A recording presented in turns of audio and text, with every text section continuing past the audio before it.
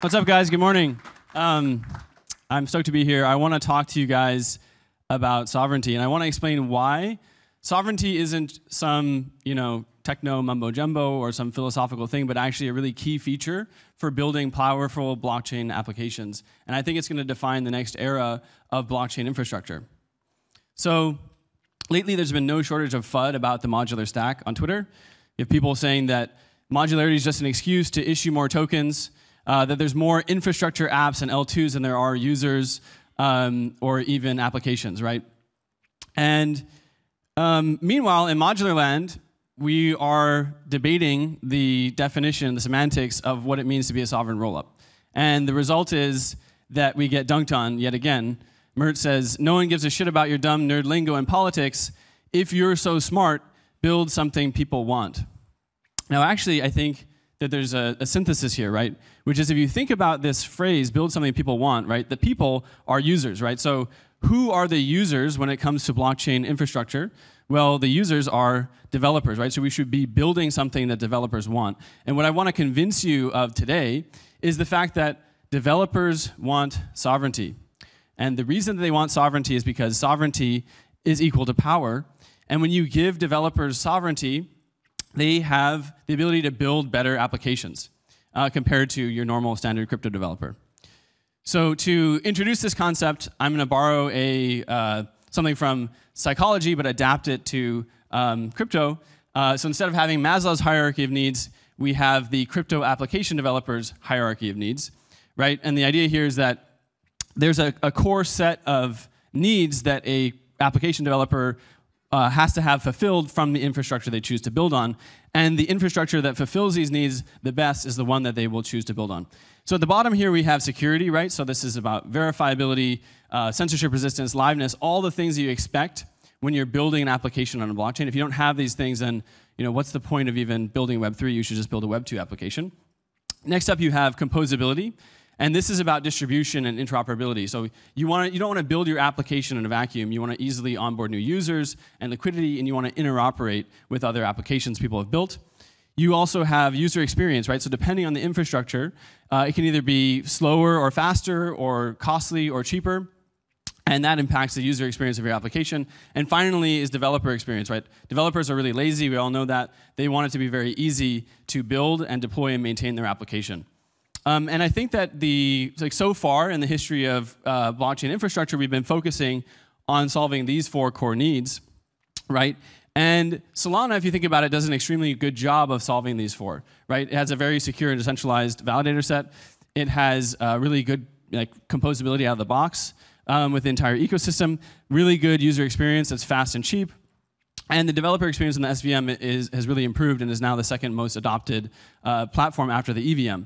Right, but the thing is that there's something missing here, right? There's yet one last need that has not been fulfilled, and I think will define this next era of blockchain infrastructure, and that is sovereignty. So by sovereignty, I mean specifically customizability and economic ownership. And this is where, of course, rollups and the modular blockchain stack come into play. So as far as customizability, what I mean is that you want to have the ability to control and customize the infrastructure stack, right? If you're building on something like Solana, all these decisions have been made for you that set certain constraints and define aspects of your application.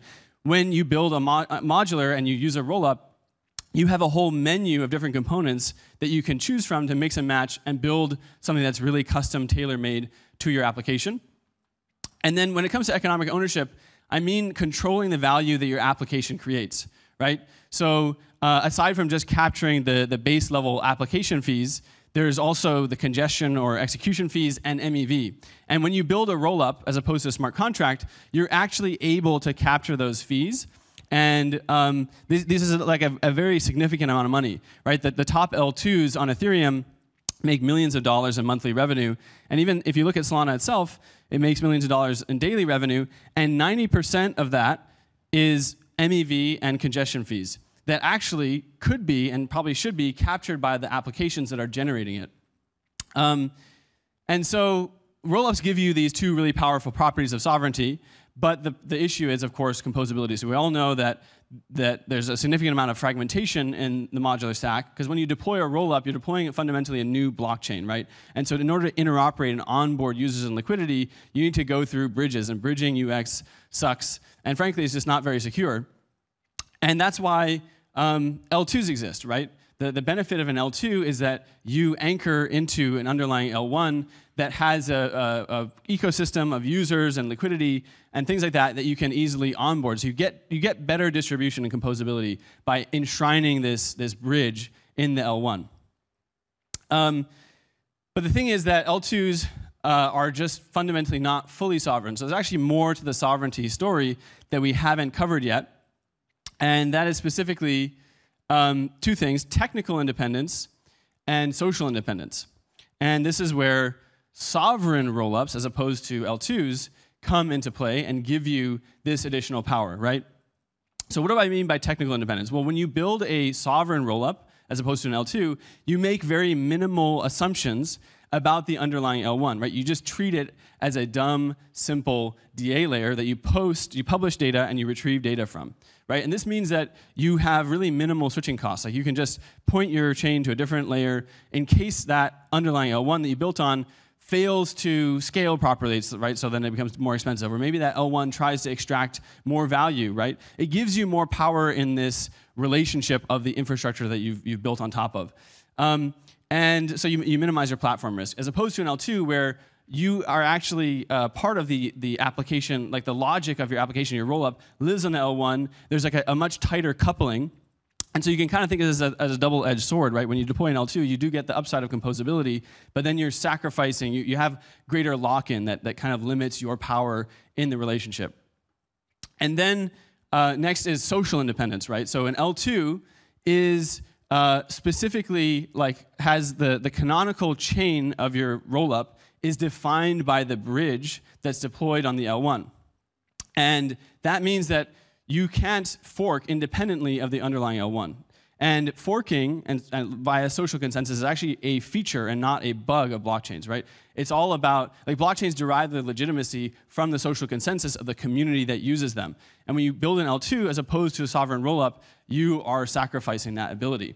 And then next, social independence is also about the community culture and brand, right? When you build an L2, you are associating yourself, affiliating yourself with the culture, community, and brand of the underlying L1, right? You're an Ethereum L2, or a Solana L2, or a Bitcoin L2, right? And fundamentally what that means is that you are inheriting and sort of like tying into this pre-existing community culture and brand that kind of limits you from being fully independent and owning your community. When you're a sovereign rollup or a sovereign chain, that the community is yours, right? And you have sort of this separation, this clean separation of your brand and your culture. And it sounds kind of silly, but we're actually already seeing this happen, for example, in the Cosmos ecosystem, where there's a lot of chains that are built using the Cosmos stack, but they specifically don't want to identify as Cosmos chains.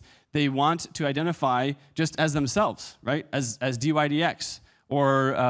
And so I think Antonio actually articulates this really well when he says apps should transcend any particular technology they are built on, right? He's talking about social sovereignty.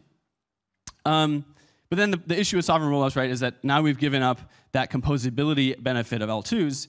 And if this weren't solvable, then they might not be viable. But fortunately, there's a whole movement called chain abstraction that is solving composability and solving the fragmentation of different rollups. And there's tons of different projects building. There's like different bridge interfaces, there are bridging providers. There are asset issuing chains like Noble. There are intense protocols. There are APIs like Skip that kind of integrate this all into one easy user interface. And the promise here is that we can have this modular mullet, right? That's why I'm wearing the mullet wig today. Which is that we can have this unified, seamless user experience on the front end, powered by chain abstraction, that abstracts away all the complexity and fragmentation of the underlying modular blockchain backend.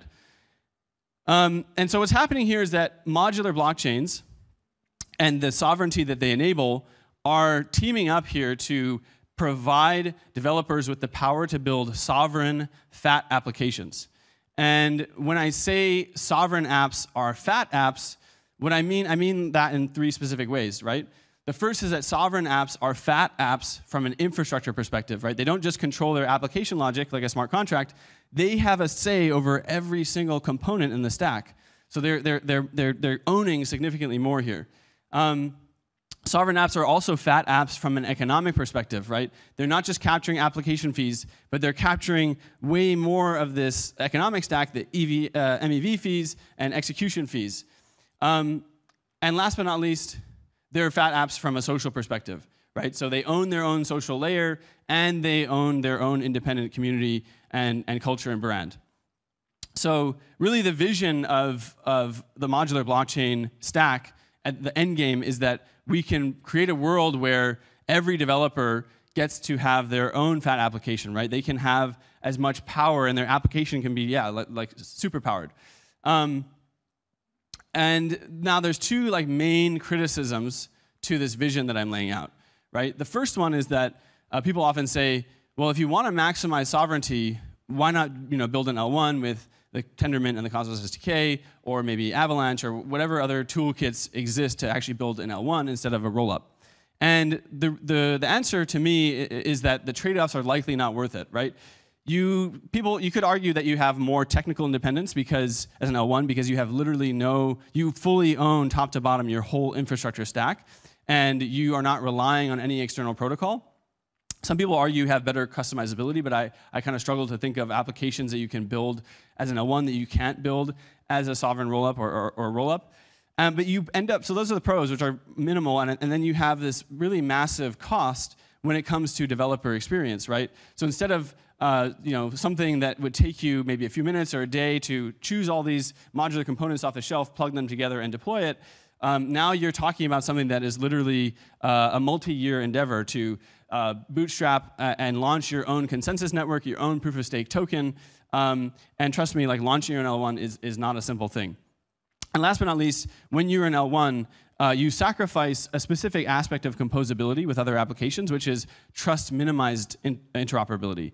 Only rollups that share a common DA layer are able to have this advantage. So you're also kind of distancing yourself from the rest of the blockchain ecosystem by being in L1. The next criticism of this vision is that modularity means that there are more middlemen, right, and more extraction. Because if you think about it, you have more protocols, each of which wants to take its own cut, right? Take its own pound of flesh from the application and from the developer. But if you actually examine this, you realize that the truth is actually the opposite, which is that if you wanted to have more power and more ability to extract and more leverage over applications, you would want to vertically integrate the stack and own as much of it as possible so that you could extract more value, right? And what's happening in the modular stack is exactly the opposite, which is we are making a competitive market for each layer of the stack such that the protocols that are going to win are the ones that provide the most value and extract the least value, the most developer and application aligned. And so it's really the opposite of what Tully is saying here. But then you might be wondering, okay, well, if modular chains are minimally extractive, right, then maybe they have no economics. How are they going to be sustainable, or how are they going to be valuable at all? And I think he addresses this really well by saying that even protocols that are minimally extractive can actually be very valuable as long as they produce their good and sell their good at scale, right? And this is really what modular blockchains are trying to do. They're very thin protocols that produce a very specific service, and they try to solve that problem at massive scale. And so if we take Celestia as an example of this, right? Celestia is a thin protocol to enable fat applications. It has very thin functionality. It just does data availability and consensus and tries to do that extremely well. And it's meant to be minimally extractive, right? So Celestia is trying to produce block space and make sure that block space is very cheap and abundant for everyone, right? But it wants to do that at maximum scale. We want to reach gigabyte blocks and even beyond, right? And last but not least is the ethos of Celestia underneath. What does this mean? It means that Celestia is not trying to be the main character. It's trying to play a supporting role and elevate the developers and the applications built on top. It's trying to empower them as much as possible, right? So Celestia is a thin protocol to enable fat sovereign applications. And zooming out, the three ecosystems we talked about today, there's a sovereignty spectrum that emerges, right? In Solana, all the applications are kind of minimally sovereign because they're meant to be built as smart contracts on a single global atomic state machine, right? So this is like minimum sovereignty. Ethereum's vision, and even Emmanuel came and gave a talk yesterday, is that layer 2s are cultural extensions of Ethereum, right? So they do want to give you more developers more sovereignty, but there's a limit. They still expect you to sort of like pay back and tie into the underlying social and technical layer of the Ethereum L1. And then we have Celestia, where blockchains, rollups, applications are considered sovereign communities in their own right, right? And these differing visions result in very different technical stacks and solving for very different needs for the developers, right? And I believe that in the long term, prioritizing sovereignty and the platforms that give developers the most sovereignty are the ones that are going to win. And so we're faced as an industry with this choice, basically, of like continuing to build monolithic infrastructure, continue to build smart contract applications that fundamentally limit the power of applications and developers and the communities that use them. Or we can build modular infrastructure and build roll-ups, sovereign roll-ups, that give the power back to the developers and the communities and the applications where it belongs. And so to me, the choice here is very clear, and that is that we should build modular and be sovereign. Thank you.